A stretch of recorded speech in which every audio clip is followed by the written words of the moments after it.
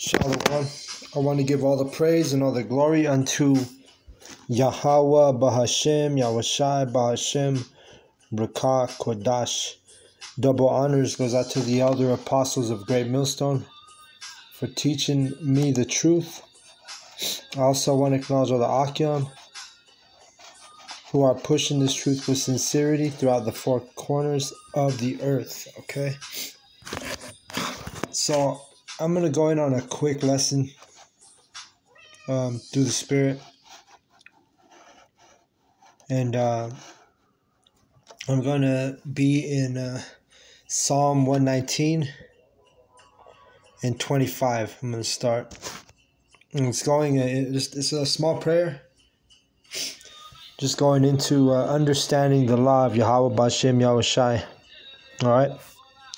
So, verse 25, 119:25, Psalms, it says, Daleth, my soul cleaveth unto the dust, quicken thou me according to thy word. Okay, that's a prayer we should say, because, the men of Yahweh Bashem Yahushai, we're going to be quickened in the spirit by this truth, right? The 2/3, they're like the opposite when it comes to this truth. They have no, they're not quickened in their spirit. Instead, they're actually retarded. Which you go into that word retarded, it means back to slow, right, or back to late. Means back. Tard means late. So the elect is going to be the ones who the word quickens. The 2/3, they're actually the opposite. They're, for lack of better words, they're actually retarded. All right, when it comes to the scripture. Verse 26. I have declared my ways, and thou heardest me. Teach me thy statutes. You see that? Still like, yeah. Okay. So, I have declared my ways, and thou heardest me. Teach me thy statutes. So that's how we should pray for that. Pray that Yahweh Bashem Yahushai teaches us his laws, statutes, and commandments. All right? Going into a verse that brings it into remembrance is it Psalm 147?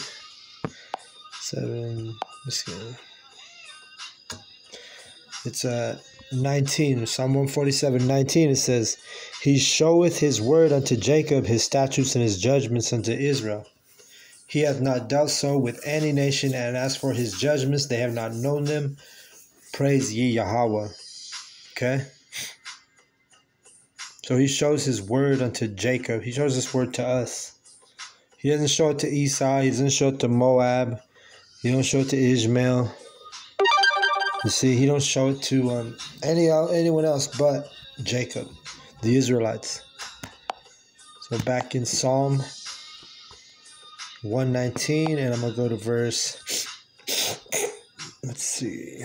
27. It says, Make me to understand the way of thy precepts, so shall I talk of thy wondrous works. You see that? So the elect, we know about the precept. We know that you got to understand the scriptures deeper and better, you have to read precept upon precept. Let me get a precept as I say that. It's Psalm 119, and then we're going to go to verse all the way to 104. Here's the elect. This is how we study the truth. We through the precepts. And why? Because right here, Psalm 119, 104. Through thy precepts I get understanding. Therefore I hate every false way. So Yahweh hates every false way. And through the precepts, his elect will gain a deeper understanding of this truth and of this knowledge, of this wisdom. It's through the precepts. right? Let me give you an example. Watch. I'm going to go Psalm. I'll give you an example on the chariots. Actually, you know what? I'll start in Acts.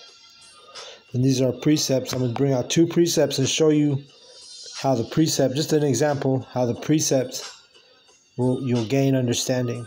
All right? So this is Acts 1 and verse 9.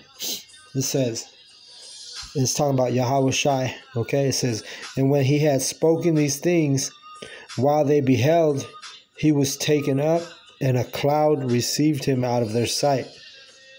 All right? So when like the modern Christian reads this verse, they go on and they teach it like, oh, they say Jesus, right? Because we say Yahweh Shai. We're the ones who have the correct name. But the modern Christian, they'll go say Jesus goes up and a cloud receives him. So they'll be thinking he's like going into a fluffy white cloud, right? Because why? Because they don't understand the precepts. And if they're not Jake, they're definitely not going to be given the understanding on any precept. And this precept right here specifically, it says a cloud received him out of their sight. So now let's go to the precept to give us deeper understanding, right? We read earlier, through thy precepts I get understanding. All right? So now let's go get understanding on that cloud. All right? On Psalm 104:3 is going to give us that understanding on that cloud from Acts 1 and 9. And we go to Psalm 104:3, and it says, who layeth the beams of his chambers in the waters, and who maketh the clouds his chariot, who walketh upon the wings of the wind. All right, so now we read what the cloud is talking about in Acts 1 and 9. It said, who maketh the clouds his chariot. So remember, the Christians, they think it's just a fluffy white cloud, but through thy precepts the elect gains understanding. So it says, who maketh the clouds his chariot. So when we go back and read Acts 1 and 9, we can clearly see that a chariot received him out of their sight. What you call a UFO. All right? A chariot is what received Yahweh Shai. And we know that because of the precept. Because we get deeper understanding using the precepts. Okay? Let's go back to Psalm 119. Then we'll go to verse 26. No, I'm sorry. We're going to go to 28. My soul melteth for heaviness. Strengthen thou me according unto thy word. Remember, I started out this lesson telling you that this is a prayer that the elect should do daily. Or, you should just do this type of prayer. Praying that the Most High is going to give us the full understanding of this truth, the full understanding of his laws, statutes, and commandments. And, something that we should, keep in our back pocket, right? These type of thoughts, this type of prayer. Praying that we get deeper understanding, all right? Praying that we grow in the Spirit. And even praying that the Spirit's not taken away from us, right? Because that's a fearful thing. All right, let me see. What is that? Psalm 51, 11. Yep. Psalm 51:11. Cast me not away from thy presence, and take not thy Holy Spirit from me. All right. Actually, let's start at 10. Create in me a clean heart, or a clean mind, O Yahweh, and renew a right spirit within me. See, so this is what the elect should be praying. Give us that new mind. Give us that new mindset. Give us the understanding of the precepts, which, in turn is going to give us a new mindset and the right spirit, right? Like it says right there, renew a right spirit. All right. So now let's go to Psalm 119. And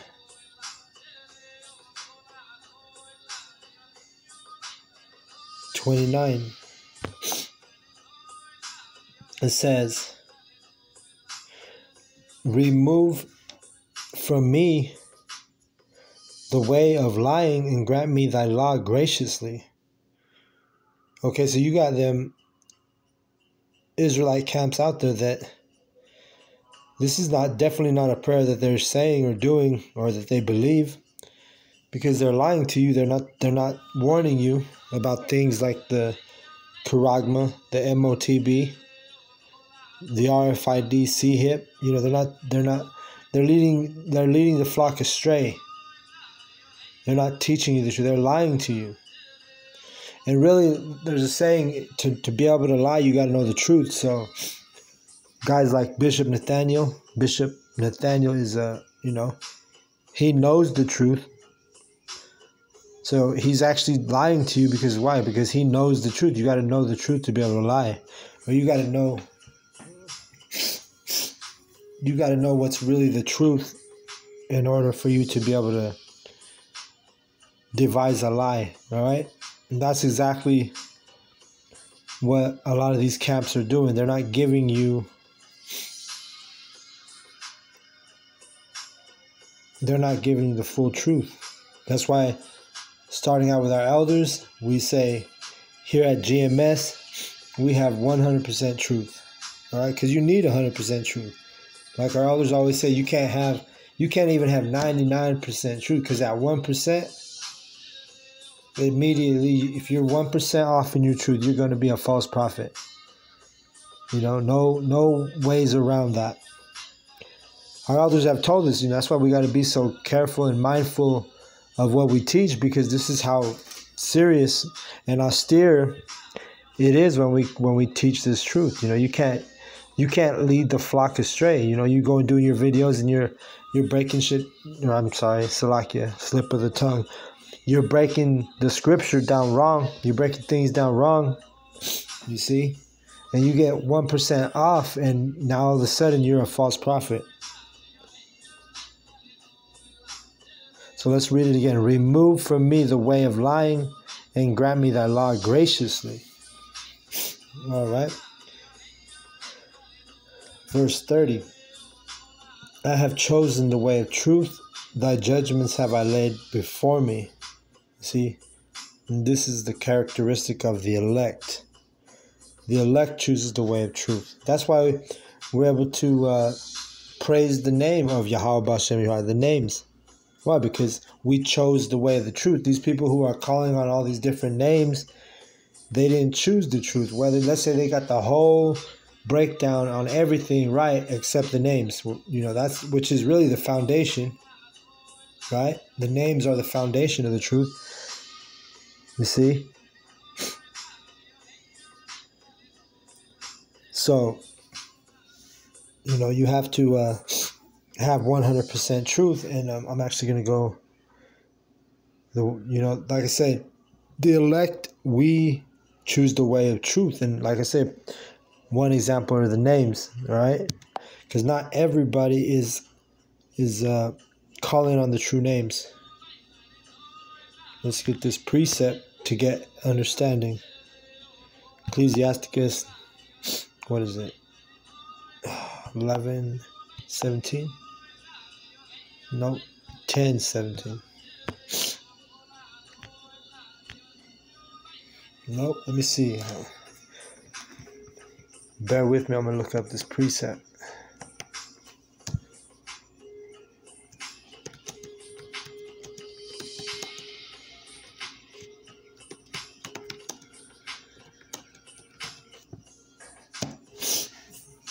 Okay, I said 10:17, but it's 17:10. All right, it says, and the elect shall praise his holy name. All right, so Psalm 119, 30. I have chosen the way of truth. Thy judgments have I laid before me.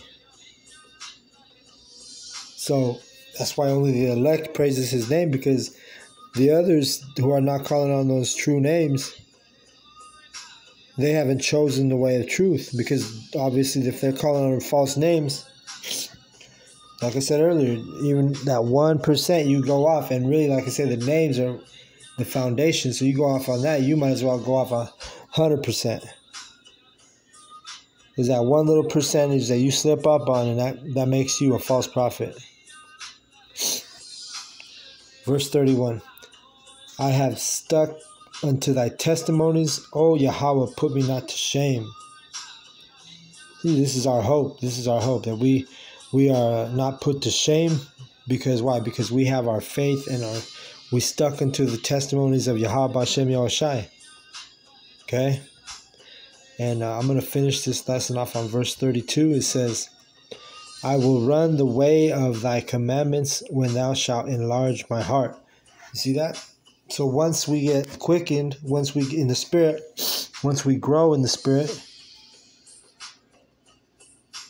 once we run in the way of the commandments, then all of a sudden Yahweh Hashem Yahushua is going to enlarge our heart, which is our mind, giving us this understanding, right?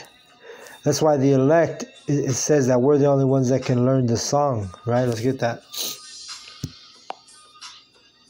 Because why? Because our mind is enlarged compared to the 2/3, or compared to the ones who reject this knowledge. Okay? Let's get that real quick.